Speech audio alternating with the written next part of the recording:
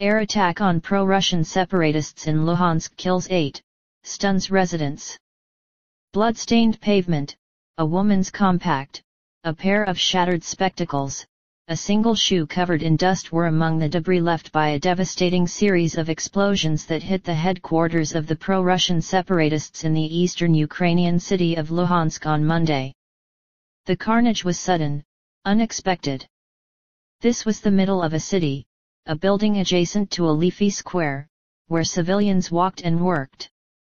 8 people were killed, 5 women and 3 men, according to the self-declared Luhansk People's Republic. The authorities in Kiev reported the same tally. But there the agreement ends. The pro-Russian leadership in the city immediately accused the Ukrainian Air Force of carrying out the attack. A fighter jet had been flying overhead at the time, and social media video appeared to show it firing cannon or rockets. The authorities in Kiev denied its planes had been involved. Initially, the anti-terrorist operation said the explosion originated from inside the building, then that an anti-aircraft missile operated by the separatists had misfired, reacting to heat from an air conditioning system on the outside of the building.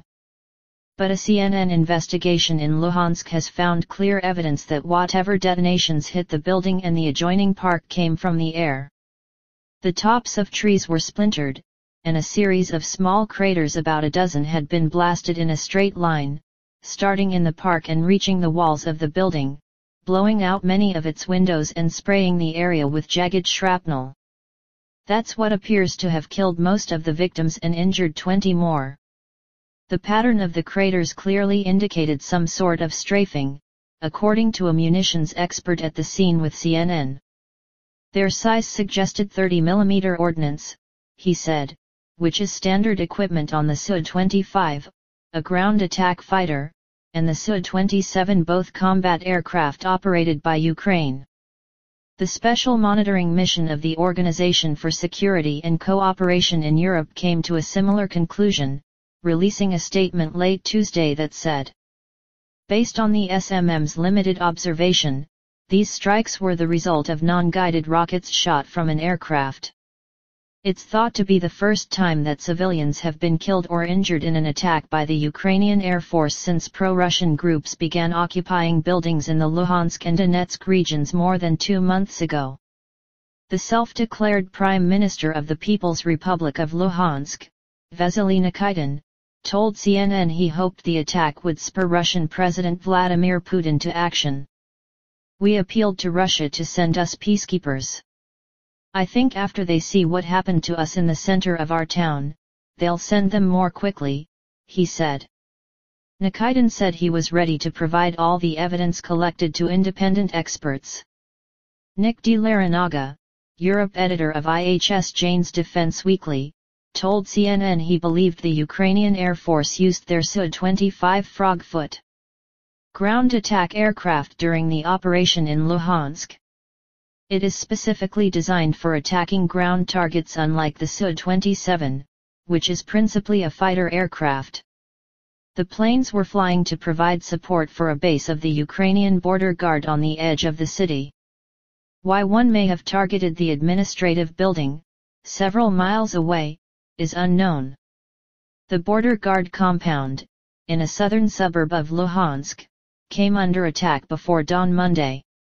It was a concerted assault from several directions, involving hundreds of pro-Russian militants, and continued for some 12 hours. On a visit to the site Tuesday, a CNN team found dozens of spent cartridges in several locations around the base, whose buildings had also been hit by rocket-propelled grenades.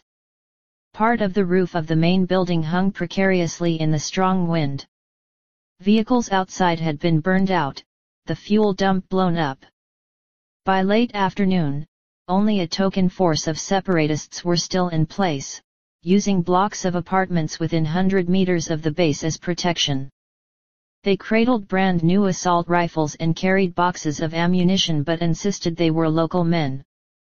Patches of dried blood marked the place where one of several militants killed or wounded Monday had been hit by gunfire from the base. One of the separatists, who gave his name as Oleg, said, They call this an anti-terror operation, but it's wrong. When they use air force against their own people, it's wrong. He dismissed Ukraine's president-elect, Petro Poroshenko, as illegitimate. Oleg and other fighters said the base had been attacked because it was the hub for Ukrainian patrols along a several hundred-kilometer stretch of the nearby border with Russia, an area that has seen increased infiltration by Russian militants and weapons in recent weeks. Several soldiers inside the compound were also injured in the clashes, and windows in the adjoining apartment blocks were pock-marked with bullet holes. As CNN filmed, 2 men raced into the base through its charred gatehouse. The battle for eastern Ukraine is intensifying. The casualties are rising, as are the number of pro-Russian separatists and the roadblocks dotted throughout the region. And in some areas, the only obvious presence of the Ukrainian state is in the sky.